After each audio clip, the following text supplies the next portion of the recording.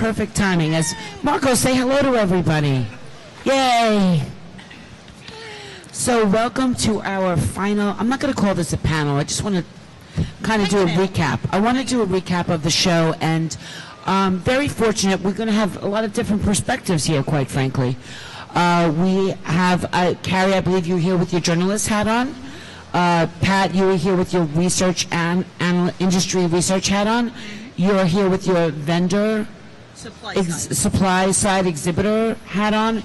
And I'm here, I don't know what, industry regular, and I'm not really sure what I'm here as.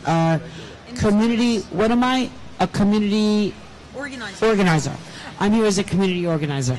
So, Carrie, let's start with you. Regardless of whether these companies were in my alliance or not, that's not what we're here. This is about. This is about a conversation.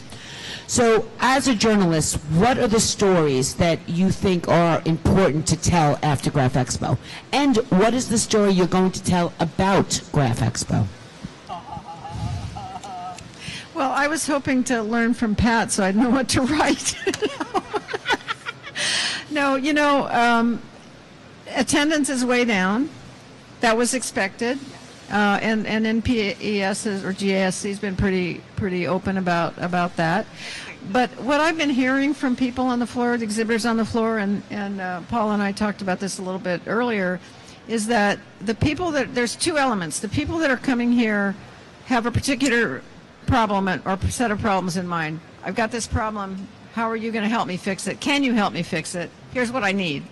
And they're coming to see a limited number of people. I mean, they might walk around and see what else is new, but they're coming to, they know who they want to see and they know what they want to find out. The other thing that I found pretty interesting is one of the major vendors here was saying that, you know, we've gotten a lot of brand new leads. These are people that wouldn't get on a plane and fly to Chicago. We didn't even know they existed. I never heard of this company before, and he's $25 million. So I think they've been really pleased with that. Today, the last day of the show, is completely dead. And so I saw people packing up as early as 11 o'clock this morning already. But, you know, Monday and Tuesday were pretty busy, and I think Sunday was too. So there are some areas of improvement, and I think it's exciting that they have a new CEO or whatever his title is, Thayer Long, president.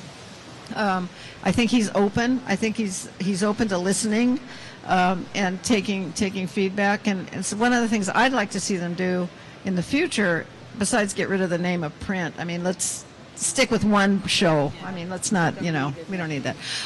But what I'd like to see them do is put more emphasis on the educational content, because if you think about Seabold in the good old days, or On Demand, they were organized around the educational aspect of the show, the conference, and I think that they could do a much better job of that. So I'd like to see that in the future. Well, just to mention, the education that went on in this booth was out of this world. There were people spilled into the aisles, almost every panel. We had applause for workflow panels. Applause. Oh, that's great. So I agree with you. And anything I could do to help bring more people in. I mean, I know we have close to 1,000 scans just for people listening to panels. So I agree with you. People were seeking knowledge. I also agree with something you just said, because when I was speaking to my alliance partners when they came in for panels, they were all echoing the same thing you said. Less bodies, but new ones. Which is something I knew. They were all going to come in here because they never get to go to Chicago, because I'm one of those people that doesn't go to Chicago. The show has to be, you know, where I could get to it if they weren't sending me. So I'm really glad to hear that it is coming true. Pat? Alrighty. All right, get out your notebook. Here we go. So, hi, I'm Pat McGrew from InfoTrends, and so this is my return to the market research and forecasting side of the industry from being on the supply side after 13 years. And the thing about this show is that in order to to decide to move. It's a big move to move from Chicago to Orlando. And so I came here with the expectation that the attendance would be somewhat down from what we would normally see at the similar show in Chicago. I know that some vendors chose not to come because they felt that it wasn't worth the investment, and I think that they made mistakes. I think it was a big mistake if you decided to stay home this year, because what you missed is what Carrie described. You missed the people who would not come to Chicago. You missed the people who were coming in and spending up to an hour in someone's booth learning about what they had to offer, learning about how things work, whether it's, you know, software in Solarmar's booth, hardware in the EFI or the Canon or the Xerox or the Ricoh booth or whoever's booth. If you miss the opportunity to meet those people, which means those people are not likely going to be buying from you. So as a learning, what I took away is that every one of the hardware vendors who made the point to come and who made the point to bring equipment and show that equipment well, I think every one of them will benefit. And I learned new things here about where they're positioning their equipment. Every one of the major vendors is positioning towards packaging, and that was really exciting to hear, because I think that's a big growth area. We saw a lot of software here, and we saw new software people here. And so if you were looking for a web-to-print solution for your business, or you're looking for color management, or you're looking for job scheduling or estimating, there were people here who could spend the time and tell you a story. And I think because the format was a little smaller than we normally see in Chicago, it was a little easier to access Software Row and the newspaper pavilion and the different pavilions. And so I think you got a lot of benefit out of it. But I think that the organizers of this show have got to rethink what happens going forward. So next year we go back to Chicago. I get that. And I know that there's a plan for us to come back to Orlando. But to be honest, we need a West Coast solution. We need this show to be moving, and I know it's painful, but we need it to be moving every year. We need. So let's go Chicago, let's go Orlando, let's go San Diego or San Francisco. San Diego would not be bad, because that will give us access to more of the people who need what this show can provide, including the education, certainly here in the Printerverse, and access to these vendors. Thanks so much, and I totally agree that you know, the people that I have spoken to here will never go to Chicago, and they were so happy that they had the opportunity to walk up to any of these alliance companies or any of the companies out there and actually talk to them, because they would have never been able to do that directly. They always have to do it through a sales process, which is sometimes they just want to ask questions. They just want to kick the tires, and they don't want to give a DNA sample and end up on some email list and cold call list from hell that they can't get off of, you know. So I agree that a lot of companies that I'm friendly with made big, huge mistakes not coming here. And I warned them, I'm like, you're making a mistake. These are new people, and they want to learn from you. Paul, Solimar. Yes, Solimar Systems out of San Diego, California. It would be great if there was a show there in our hometown. We always like to entertain folks in our neighborhood. So your original ask was around tell them what they should know about GRAPH EXPO. So I did see some of the industry regulars. I also had the opportunity, I wear two hats when I come to these events. I also participated in Explorers Breakfast, and that was well attended as well with 4 great panelists. One of the things that I think is important, going back to the less bodies at the show, were the good bodies at the show. And I'm not just talking about fit people. I'm talking about the senior players that came on a mission to do something and did spend a long time in the booth. On Sunday, I had 5 appointments scheduled, which would have allowed me to have time for a bio break and a lunch and all that stuff. But unfortunately, it never happened. I didn't get to have a bite until about 3 o'clock in the afternoon, and then I was late for my meeting with you. And all you had was the nuts. I just had some nuts and a coffee. It's all I could grab that fast. So that was fantastic. And then it kind of petered off as we went. But I also had the opportunity to speak with a couple other potential partners that I haven't had that time to speak with and spend some time with about how their solutions can become part of the fold of our dashboard. Because as we were discussed on another panel, there were a lot of individual dashboards in disparate databases that we've been culminating for a few years at Solimar, and I found a couple more out there. And they're answering questions that I've heard from my customers, and when I went up to their booth and said, "Can you do this?" they said, "Yes." I said, "Geez, where were you 3 weeks ago when I was at my client?" So sometimes the show is just as educational for me to have the answers before my clients ask me the question.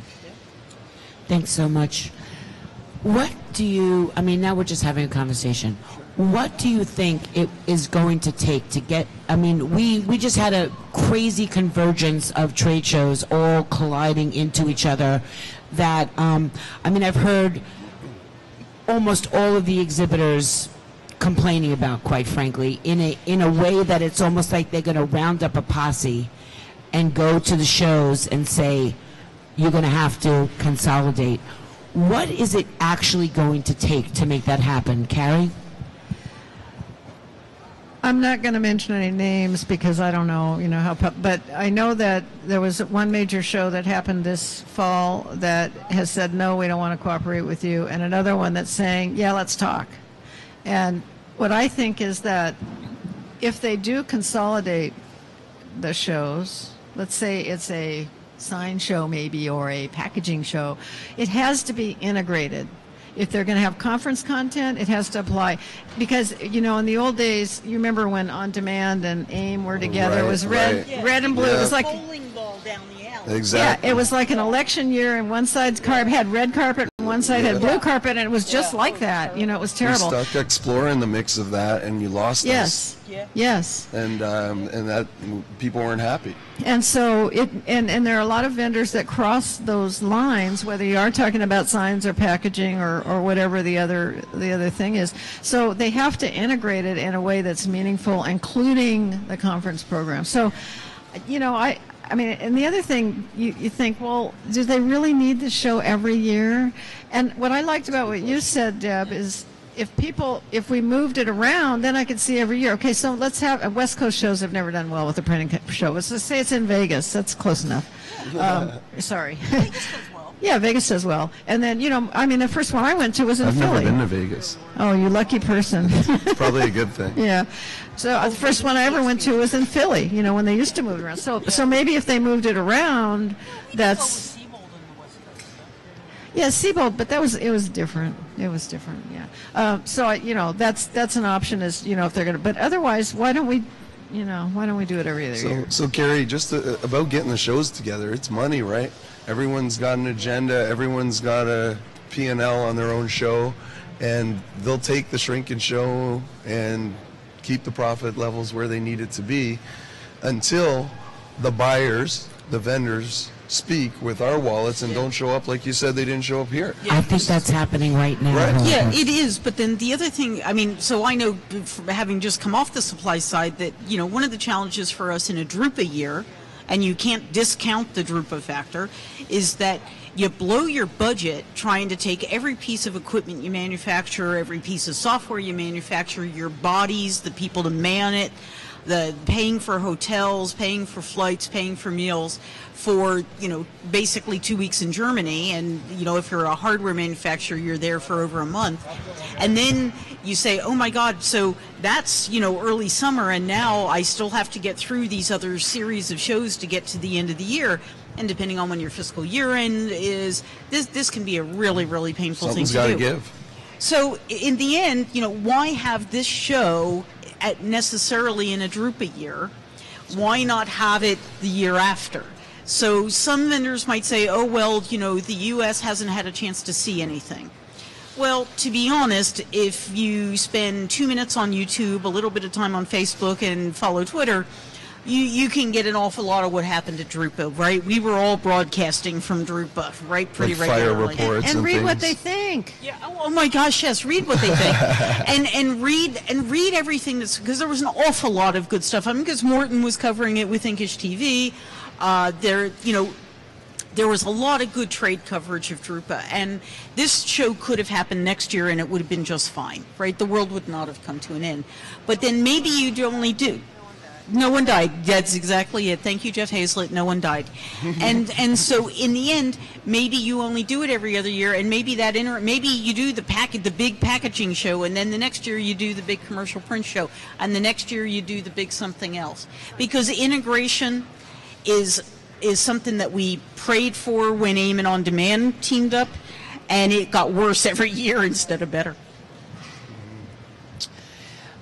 From the people that are in my community who don't get to go to Drupa, they were really excited to come to this show because they could potentially see some of the technology that was shown there. The problem was that the vendors couldn't bring it because of all of the conversions of the shows, especially with the ones the one that was just a few weeks ago pretty much eliminated half the equipment from coming here. Also, I know that I was looking for someone to help me cut out my boards, and we couldn't find a cutter on the floor, which is telling of something.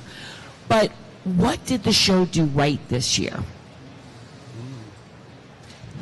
All right, so a couple of things. The Printerverse is at the front of the hall, not buried in the back, away from everything. Yeah, amen. And that was really important because there's a lot of visibility on this aisle, There's a big sign overhead, and frankly, that's really important. That the ability to come to a place to get educated where nobody's going to be selling to you because you're very clear about that. And that was a big difference for them, that they said, yes, the Printerverse should be in the front and it should be visible. I think that made a big difference.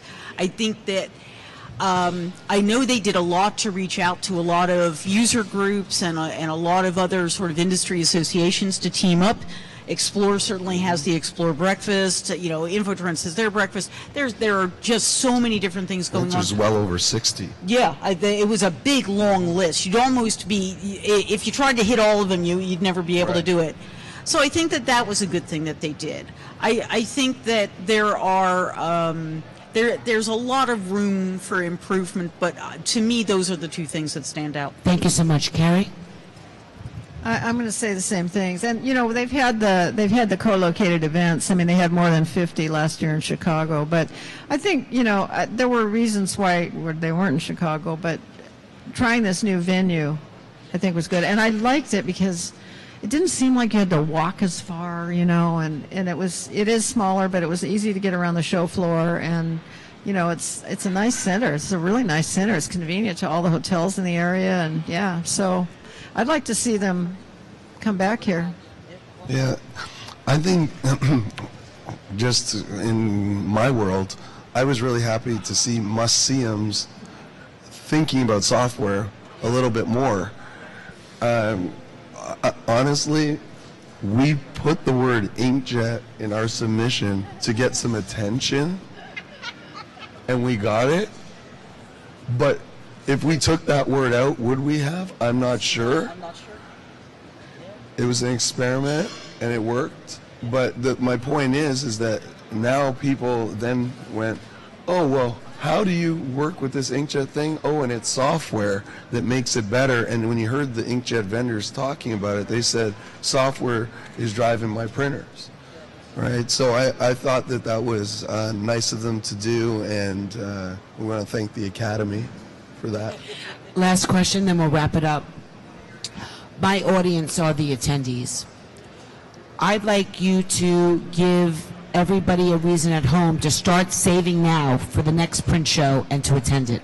Carrie? First of all, I did have a chance to talk to Thayer Long, the president of GSC, last night, and he said that some of the companies that haven't been at the show for a while, they're already booking. They're already booking for Chicago. So I think we're going to see some, more equipment and some of the people that we haven't seen for a while coming. I also think that the 4-year cycle of Drupa is one thing, but the pace of development is rapid. And one of the things we saw at Drupa, and I think we're going to see even more of here, is more collaboration among the vendors. They're doing things together. And yeah, Xerox, KBA, I was thinking of Komori and Konica Minolta. Let's throw some other names in there.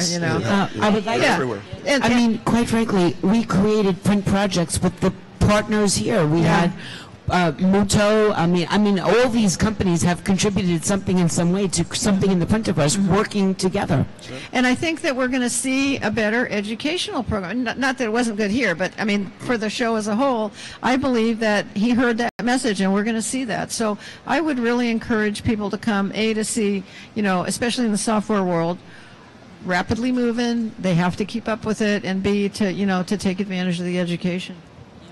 Thank you so much, Carrie. By the way, great restaurants in Chicago. There are great restaurants. Thank you so much, Carrie. And I know you just keep popping by, and I keep throwing you on a panel. So thank you very much for being such a willing participant, if I can call you a participant versus a captive. But I really appreciate your time and your contributions to the industry and to the community. So thank you very much. Pat McGrew. All right, you want to go, any opportunity you have to get to a trade show, you should take it.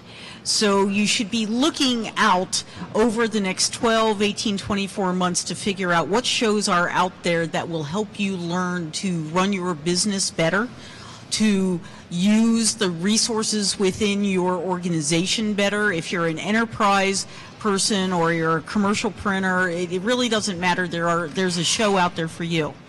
For GRAPH EXPO, if you're watching this, you are probably interested in what goes on here. And to see all this great video that Deb's been live streaming, I mean, this is a brilliant opportunity for you to learn, but it's not the same as being here and talking to people about your problems. So you should be looking at making an investment in yourself.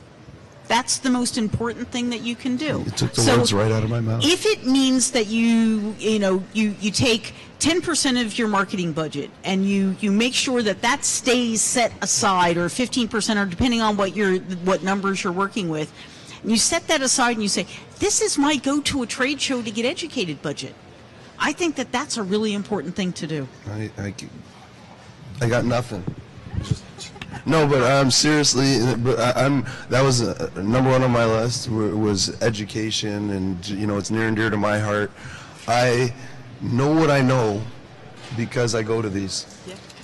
People look at me, ask me, well, how'd you learn that? Where'd you learn that? Well, here, there, talking to someone. If I don't know the answer, I know someone on the planet who does. You've directed me to places, and you hang out with these girls who print and women of distinction. Yeah. It's a good thing. It is. Right? Yeah. Actually, I'm one too. All three of you. Yeah, I think we're all there. So, but everything we've ever invented is to simulate a face-to-face conversation, right? The phone, all the FaceTime, the videos, and it's irreplaceable to do these things and get deeper conversations. So I think it's invaluable. I would just add to it that from what went on in this booth and from what I was able to help facilitate, human face-to-face networking, there is nothing better than it. I mean, I am the intergalactic ambassador to the Printerverse, and some people, I spent 3 years networking as a job, but there is nothing like saying, hey, I know just the person who you need to speak to, and there they are right there. I know that I have helped partnerships form at this conference at GRAPH EXPO, and if it's worth it to see some sessions, meet some people, learn some things, but most of all, meet and understand face to face who you want to do business with.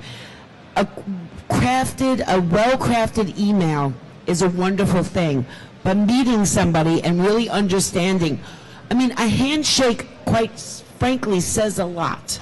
You know, does someone have bad breath? I mean, I'm serious. It's crazy things like that, but do you want to, you know, end up really partnering with these people? And it's not something that you can do from a distance. It's so funny you say that, getting to know people. I met people who do things in their spare time that I never would have thought of, just volunteering in their communities, adopting children, teaching people things. Once you get to know these people, it changes how you work with them. And especially if you're an exhibitor and you're talking to people and you're talking to customers that you might not even know are your customers, you can strengthen your relationships by finding out this personal information about people. And really, that's what the Printerverse is all about. So I know we're talking about the context of the show, but we're going to pack up right now. So thank you, everybody. Quick shout out, Sandy Hubbard, thank you so much. Live stream manning, social media manning. Marco Morales, I don't know where you are, but I cannot wait to see the amazing photos that you've taken the entire show. Jen Grace has been running around the entire show on the GRAPH EXPO account. If you've seen a tweet, if you've seen a video, if you've seen anything, Jennifer Grace has done it. She has done an amazing, amazing job, let alone she was running our accounts also, not our social media accounts because Sandy was helping, but our client social media accounts as well during the show. Josh Grace on the video camera has done everything. I mean, I honestly have not said 2 words to him but good morning and good night, which is really monumental, quite frankly, when it comes to the video, because I live and die on that video camera. And shout out to Canon once again for loaning us that video camera. Last but certainly not least, the woman who birthed me, Lady Scan-A-Lot. I know that I told Canon this morning that we had over 800 scans, and they were like, what? Do you have any idea how much we were up to? 900 now. All from that woman right there, Lady Scan-A-Lot, my mom, Harleen Satin, who is, by the way, Marco, I gave you a shout out. Everyone says Polo every time we say that. Single-handedly, if you come within 3 feet of my booth, my mother will bring you to the brochure. She will start telling you about everything that's going on in the booth. She's helping me do my PR. She tells me when I'm out of line. She tells me I'm not allowed to get involved with things. She's got it under control and really runs this booth while I'm up here. So thank you, Mom. Thank you so much. I honestly share that Girly Award with you, so thank you so much.